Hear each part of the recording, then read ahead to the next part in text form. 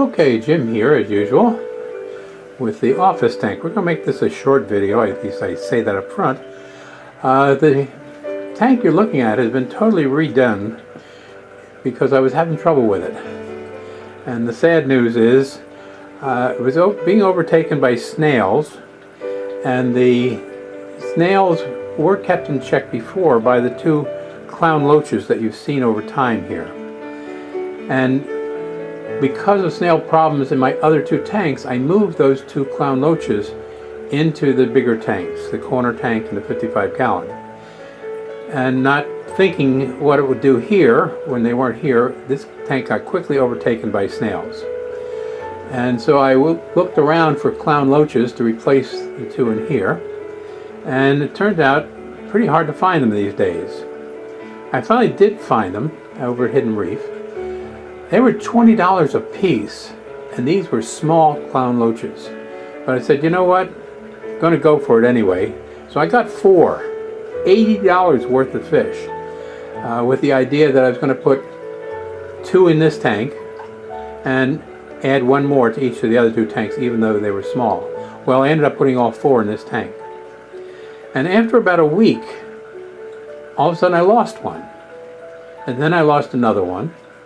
And over the course of a week, I lost a couple other fish. And I thought, what's going on here? And the only thing I could figure, because I do change the water about a third easily once a week. Not religiously once a week, but you know what I'm talking about. And I finally figured out that maybe the residue in the gravel, which was really left undisturbed over time, is doing well with the plants, but maybe it's poisoning the fish. So given the gravel seemed to be the only thing I could think of, the water is well filtered, but still. So I took all the plants out, following Bruce's recommendation, what he does. He takes all the plants out. I very seldom do that. I did, and then I really vacuumed the gravel extensively. And so what you're seeing here now is, one, a change in the lighting. I've got 3 LED lights up there now. And also the gravel has been totally cleaned. And I do have a snail problem.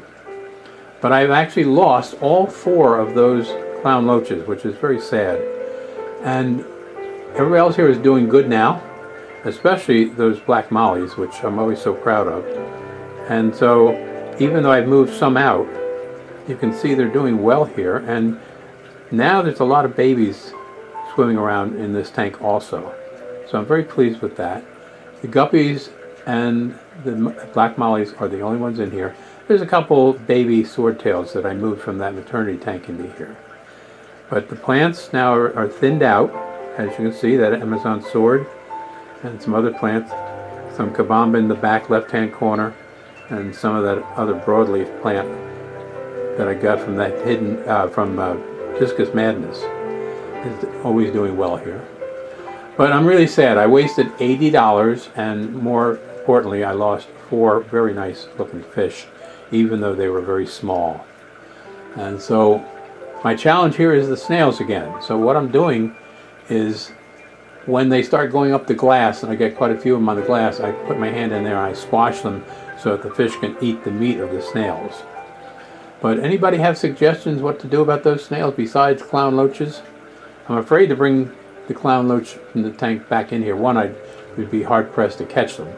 But secondly, I'm afraid I'd lose them, because we did lose to ick the other 2 clown loaches many months ago. Maybe it was a year ago. Anyway, looking for ideas, and I had bought snail traps one time, and by putting algae tabs down there, the snails tend to gather on those if the fish leave them alone.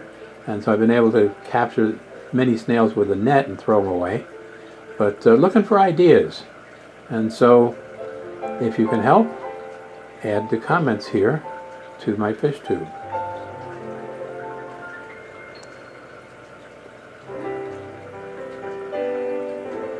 Isn't that beautiful lyre tail on that molly?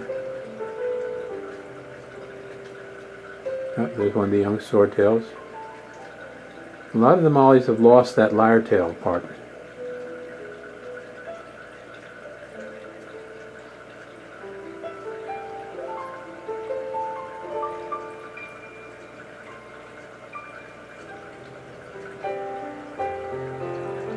The water looks different because of the LED lights, but it's nice clean water now, and the fish seem to be doing much better a week now since I've done that drastic cleaning. So here's hoping that solved that part of the problem.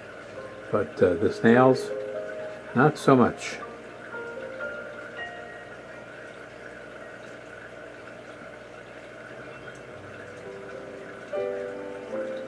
Okay, add your comments when you get a chance and help me solve my problem.